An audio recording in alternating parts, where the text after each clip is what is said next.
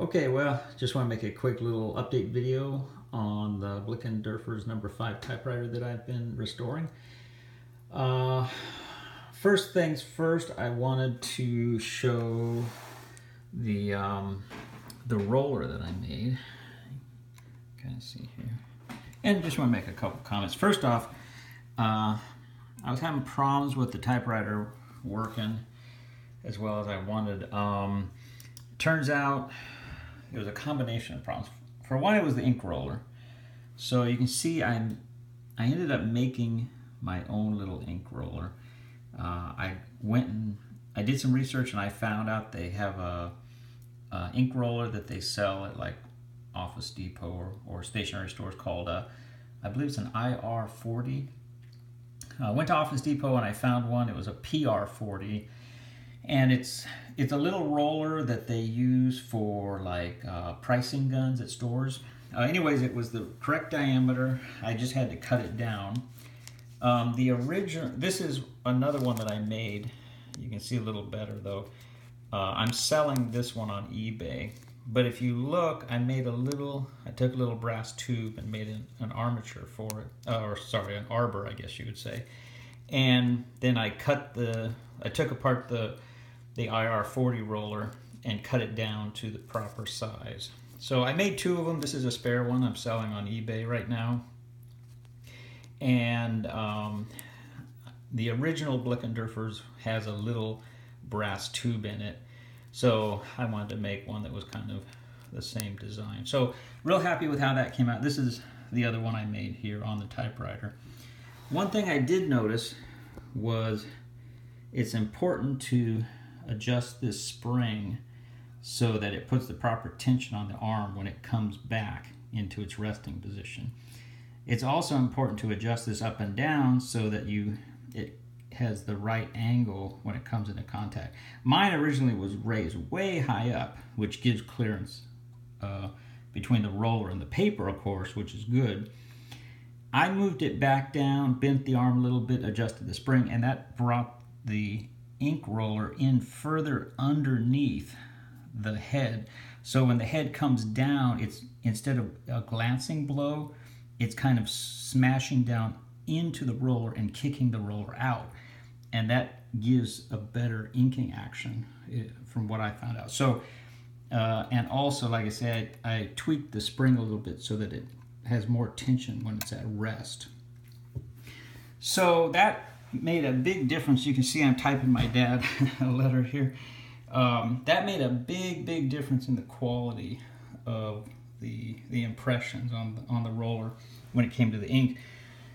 Another thing I did was I tried a bunch of different inks. I tried some of the inks for like my fountain pens. These little, like on a fountain pen, there's like a little cartridge inside, and I dumped one of those onto the roller. That IR40 roller comes pre-inked from the factory, but it doesn't last very long. I tried this ink, but I was very disappointed in this. It had been recommended on some web page regarding Blickensderfer's typewriters, but I was disappointed in this one. It doesn't seem to work very well. I just got this one off of Amazon, and I'm just now testing it, and I'm really impressed with the quality. I just put 6 or 7 drops on the roller, and I haven't had to re-ink it yet, and I'm already a couple paragraphs in. So real pleased with this one. I think I'm going to stick with this.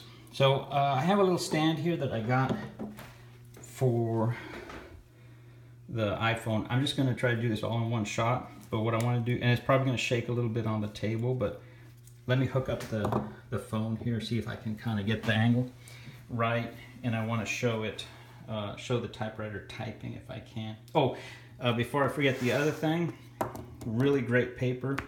Got this on Amazon.com also. Southworth. It's 24 pound and it's 100% cotton. I also tried their 32 pound paper. Previously I had been using 20 pound copier paper, but that wasn't working so well. I tried the 32 pound paper initially, but it's way too heavy. This one is perfect for writing letters. So I wanted to mention that in case anyone's wondering, you know, between 32 pound or 24 pound. In my opinion, 24 pound is just great. Okay, let me try hooking up the camera here, and maybe I can kind of get a little video going showing the typewriter actually doing its thing. Like I said, try to get the right angle here without having to do too much editing, and kind of that way you can kind of get a sense of, you know, how the typewriter works and what it looks like kind of in action. So I'll try. I guess that's about right. Okay, camera's probably going to shake because the typewriter kind of clunky, but let me see if I can make a video here.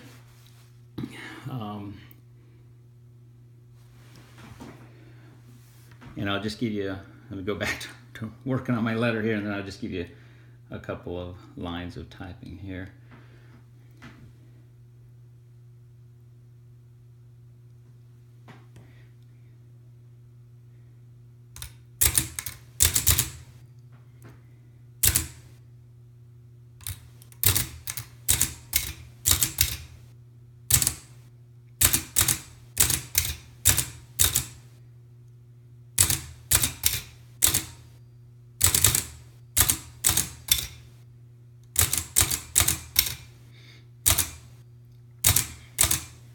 And you may notice I'm hunting and pecking on a normal QWERTY keyboard. I'm a touch typist. I've been typing 35 years or something like that, 35 years, and I type about 100 or 130 words a minute generally.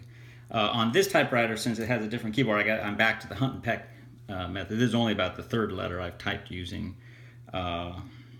this keyboard. I can almost do a little touch typing, but not right.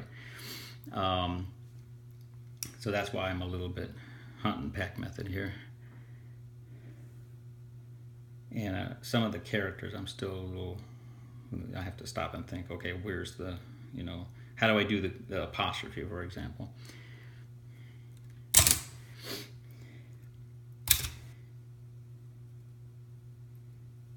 And here's an example where I back up, and this little guy, as I mentioned in one of my other videos, shows you where the character is going to come. So I'm going to fix my mistake here with just 3 periods. So 1, 2, 3, and then capital I.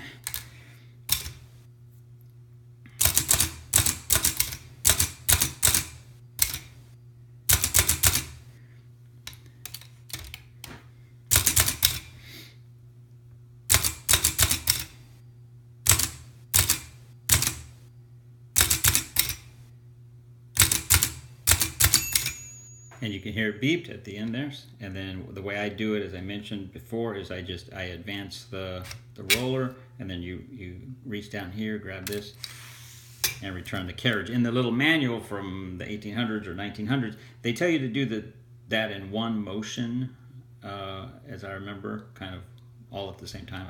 I never got that to work, so I just do one and then the other.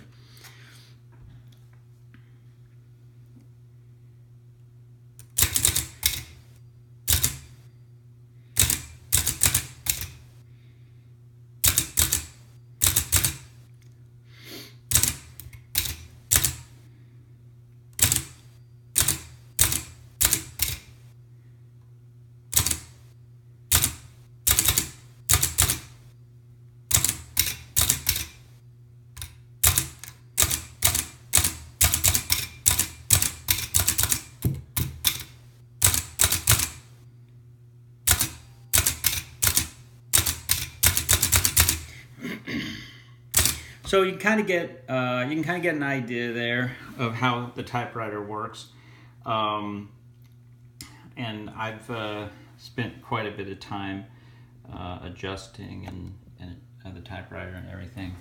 Just to wrap the video up here real quick, one thing I wanted to mention was I found this adjustment was actually a little more important than I initially thought. You see I put a little more tension on this spring. What this spring here does is it's how quickly and powerfully this wheel snaps back into its home position. And I noticed that when I was typing, I think it was the comma, sometimes it would pop a Y out. So I did a test where I was just typing, you know, comma, comma, comma, comma, real fast. And when I went really fast, I noticed every 6 or 7 characters, a Y would pop in there. And what I realized was this was not having time to snap back. So when I put more tension on this little spring, which pulls this back into its return position, that allowed me to type faster. And when I loosened this, the frequency of commas and Y's popping up incorrectly increased. So that's turned out to be a little more important adjustment than I initially had thought. And again, this little spring and the home position and this little piece here bending this in such a direction, in such a way that the ink head is underneath instead of kind of over here, more a glancing blow, makes a big difference. But you can kind of see, you know, how nice the letter's coming out. The other adjustment is the one on the bottom of the typewriter here, that little guy right there. And from what I can kind of tell, it doesn't seem to be quite as critical an adjustment, but it seems to have to do with the ratcheting forward between each keystroke of this. I think it's the little there's a little indexing mechanism back there, which is as the carriage advances each tooth to the left, that's how much tension it takes to snap that back. Both of those adjustments also translate into how difficult it is to push the keys. For example, if you take all the tension off of this, the keys are very floppy, and same with the one in the back. So initially I thought, oh, well, that's how to adjust how hard I have to push. This typewriter is kind of, it takes, you want to put a little tension on it is what I found. If you try to make it too, you know, easy to type over here, that part's good, but then the other mechanisms that kind of get ready for the next character, they suffer. So you kind of, I found it's better to make the typewriter a little bit more tension in the springs, and then just be a little more forceful when you type, and that seems to work pretty well. So anyways, I'll wrap this video up, but you can see starting to work pretty well as far as being able to hammer out some letters here, and it's been really fun typing the last couple letters, and like I said, I just wanted to pass along a couple details about, you know, the paper, the ink roller, and again, the ink. Switching to this ink really made a big difference. The letters are much more fully formed, and this ink here, which I guess is probably good for stamp pads, just didn't happen to work so well for the little roller thing. I just bought another roller also for the typewriter, so maybe I'll have another video about that one. This one is, you know, like Times New Roman, and I picked up one that seems to be like a Helvetica roller, so I might give that a try. So anyways, that's the latest on the Blickensderfer number 5. Hope you've enjoyed the video. Thanks for watching.